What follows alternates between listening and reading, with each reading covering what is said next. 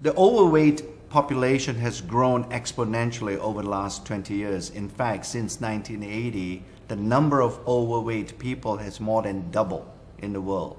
And we really feel like we can contribute to the science in this area, especially leveraging from the science that we've been involved in the last few years, specifically gene expression science and our relationship with LifeGen Technologies, the ability previously to measure aging at the genetic level, and now to be able to screen for ingredients that may have an impact on gene expression that may be relevant in the weight management area.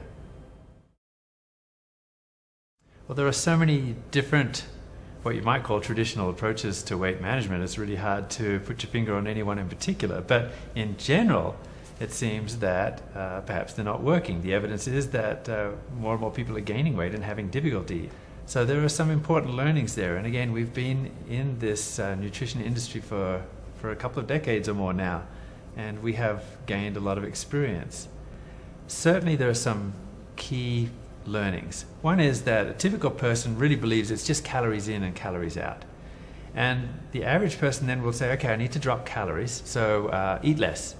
And also the way that calories go out is by exercising, right? That's how we do it. So eat less, exercise more.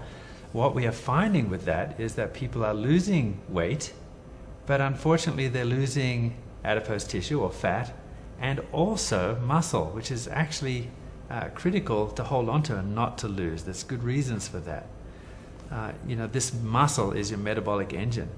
The energy that you expend when you are not exercising actually accounts for most of the energy that is expended. And it's logical when you think about it. Most people don't exercise 24 hours a day. So we need to pay attention to your metabolism while you're resting, and that means maintain lean muscle. The right approach will actually help you to maintain lean muscle mass. It's not just about calories in and calories out anymore. And that's correct, Mark, because I think the key thing to remember is that in a weight management program, it's not just about weighing yourself on a scale, because that doesn't tell you whether you are preserving at the minimum lean muscle. I believe that gene expression science is an important advance in our understanding of weight management. And particularly, there is a lot of new research findings associated with gene expression and how this phenomenon is impacting or affecting overweight people. As we all know, that with gene expression, the ultimate outcome of gene expression is the production of proteins, and these proteins play a very important role in how the body functions. And in fact, I think it's important for people to understand that our approach has always been to target the sources of any nutritional issues. And as we understand the genes, really that's going as far upstream as you can go to understand the sources of an issue. So certainly this is something that we can apply to weight management in a very fruitful way. An ideal or optimal weight management system should really consist of 4 key elements. The first key element is related to the fact is to adopt a healthy eating plan. A second key element is to make sure that lean muscle is not lost during a weight management program. Another third element that we should focus on is really on fat tissue. When you lose weight, all that loss of weight should come from fat and no other tissue from your body, so that we can shape better, i.e. that our body composition reaches a healthy level, so you look better in front of a mirror and not just getting on a scale. And finally, the fourth element would be related to the fact that you should adopt a healthy exercise program. But in order to understand those key points better, it's nice to know what's going on in the body and in the cells. And gene expression science actually helps us to get a handle on that. What's going on in the adipose tissue? What's going on in the muscle? Are you eating the right kinds of food? Are you maintaining your lean muscle mass? Is this the right approach? An understanding of gene expression science can help to bolster our understanding about how we manage our weight.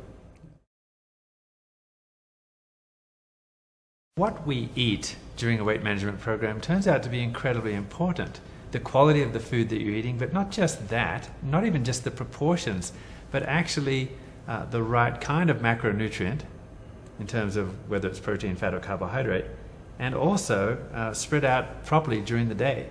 So you need to have a certain amount minimum of protein, for example, to maintain an amino acid pool in your body that's going to help you maintain muscle mass. It's going to be anabolic because it's actually helping to maintain the lean muscle tissue.